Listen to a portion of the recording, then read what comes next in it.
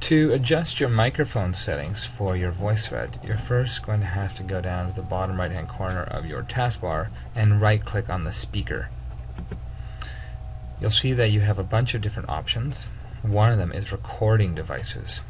Click on this and you should notice a dialog box pop up with the microphones that you have access to in your computer. By snapping or making some noise, you should see the microphone light up, responding to your input.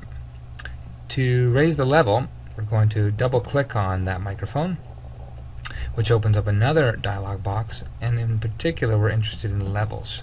Levels allows us to manipulate how much microphone input we can take in. For some of you, these may be low.